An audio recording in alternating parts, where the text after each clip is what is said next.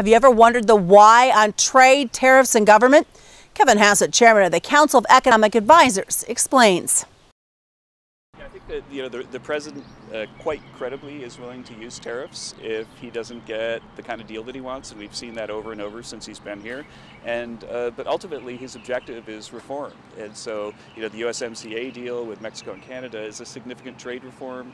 The ITC scored it as being one of the best trade deals, or actually the best trade deal they've ever scored. We've got a Korean trade deal that's a significant reform, and we've had negotiations with China that are up and down, but are definitely in the movement of reform. And so the president gets people at the table by putting tariffs on, and I think that it's a strategy that previous presidents didn't use, but that they maybe should have, because if you look at it, the problem with the trade deals is an asymmetry where the other guys are treating us much harsher than we're treating them. And so if you ask people to the table, then pretty much the only thing they have is stuff to give up.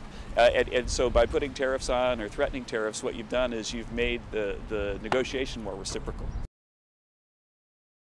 Mexican officials and President Trump differ in details regarding an agreement to stop the U.S.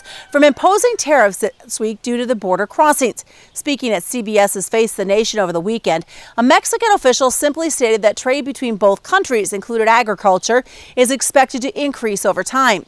President Trump last week on Twitter said a deal with Mexico would include immediate buys of U.S. farm products.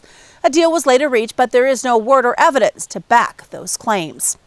Well, a new agricultural research service study should boost efforts to develop new varieties of wheat that are better equipped to face and resist the scab disease.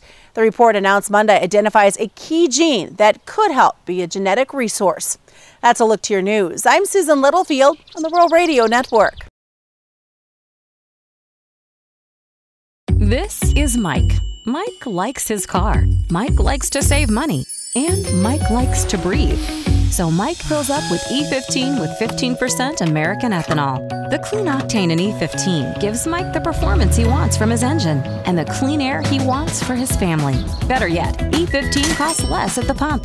Higher octane, cleaner air, lower cost. E15 sure gives Mike a lot to like. Discover E15 with American ethanol.